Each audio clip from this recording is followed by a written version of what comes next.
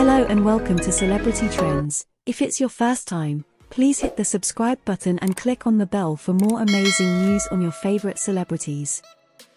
Usher has confirmed that Justin Bieber turned down the invitation to join his Super Bowl halftime show last Sunday, the 11th of February. Before the weekend, Bieber had been heavily rumored to participate in the performance, but ultimately he did not appear. Usher's guests included Alicia Keys, Lil Jon, Ludacris, and Her.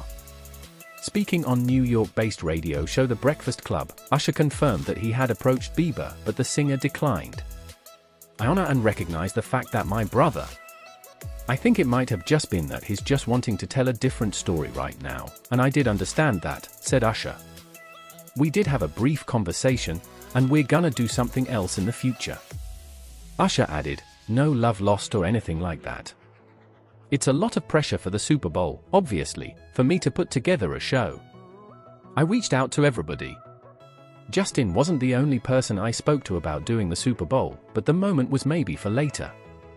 Usher went on to predict that Bieber would headline the Super Bowl halftime show himself one day, saying, "Bieber is going to play the Super Bowl.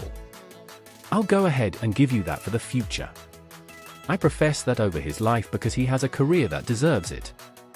It just didn't happen, but that doesn't mean it's not going to."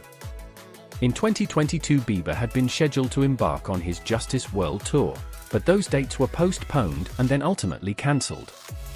The singer announced he had been diagnosed with Ramsay-Hunt syndrome and revealed that he had been experiencing full paralysis on the right side of his face as a result of the rare virus.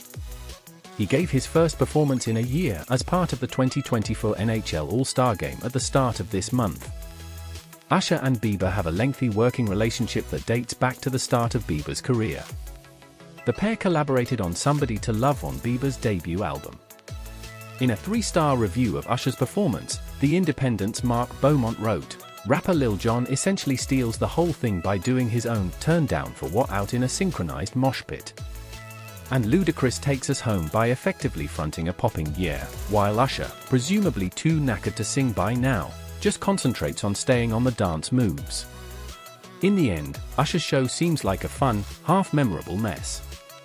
But with the likes of Justin Bieber, Paul McCartney, and Lana Del Rey watching on from the luxury boxes, it could have shifted so many more tour tickets.